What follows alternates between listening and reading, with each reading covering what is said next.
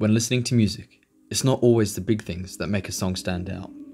The same goes for photography. Whether it be in the foreground or background, it is the use of small attention to detail that causes an attraction between the audience and an image. In this sense, music and photography are very similar.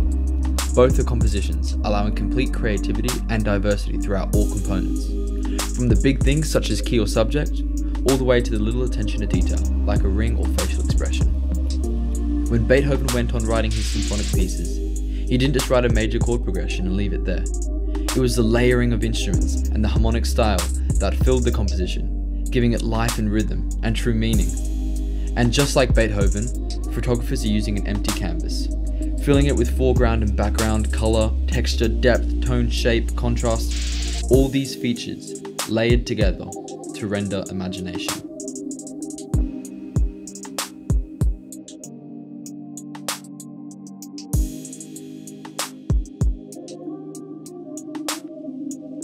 What makes a photo to me would probably be the rules of it to make it at least a good photo. I'd say if something strictly adheres to like a known compositional standard, if it has like proper lighting, contrast, balance, all like the 9 design principles and whatnot. If it adheres to some of those, I'd say that makes a photo an intentional photo. Other than that, it's just a picture.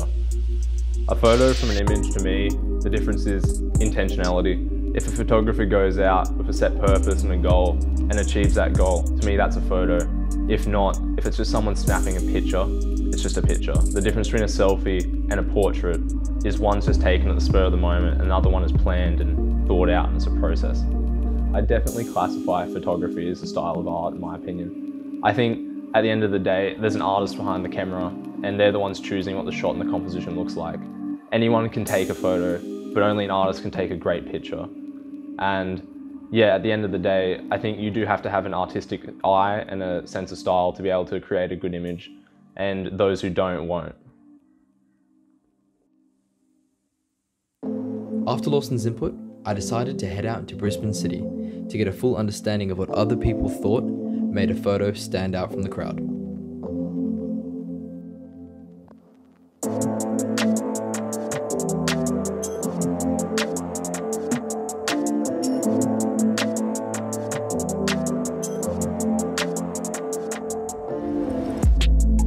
When you look on social media like Instagram or Facebook and you see a good photo, what do you think sets that out from the rest? I don't know, a good eye. Maybe if you get a good background, good texture in the color. Maybe like the meaning behind it, the motive, like why it was taken. People in it, background. Yeah. Okay, Or so like- foreground, background. Or what type of equipment they used. Like for example, you could have like the best like camera on a phone, or you could have like those expensive cameras that you can buy. Maybe like a good color contrast. I guess, yeah, for me it would be like the best angles. I mean, if you hit that perfect angle, that just make the whole photo like look even better. Like no matter what time, day, night, it just looks good at the perfect angle. What do I think sets it out from the rest? I think setting, I think it's when people have been thoughtful about the background, and too many people take a photo and it's just a subject that they haven't thought about what's around it, and so that's what I notice.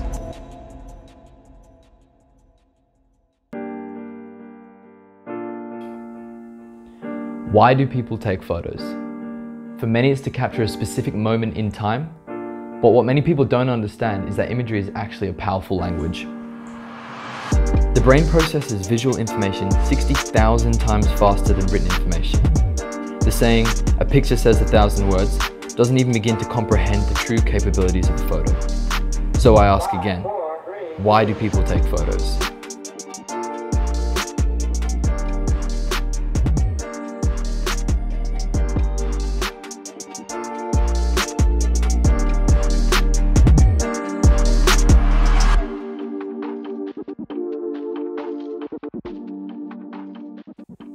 People take photos to capture a specific moment in time. Photographers, however, we take photos to create, to communicate, to share, to inspire. The list goes on and on. The reality is, though, there is no direct answer to this question. Our human brain can only process things at such a rate, and what one person sees may not have the same effect on someone else. It's our chemistry and individuality that makes everyone different. and photography allows people to express their differences in whichever ways they wish to be interpreted. It's a form of communication that goes beyond words.